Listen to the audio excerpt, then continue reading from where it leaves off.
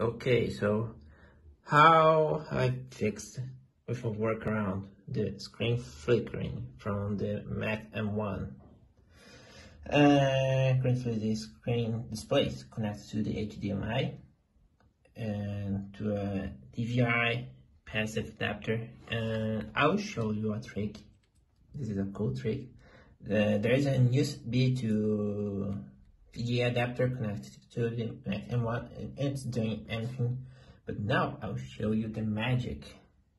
I'll not connect the cable to the adapter. I'll just touch the metal bar part. Look. Oh, it's not okay. Look, it's working. And now I'll stop touching the metal parts from the Mac, and you will see a magic. Wow, ground issues. Nice job, Mac.